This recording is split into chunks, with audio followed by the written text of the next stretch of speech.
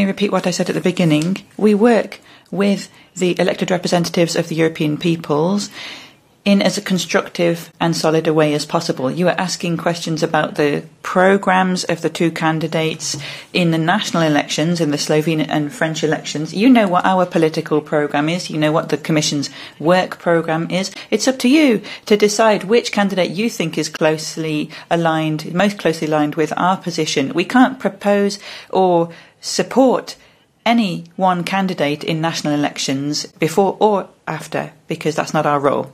Thank you very much. Are there any other questions on this topic?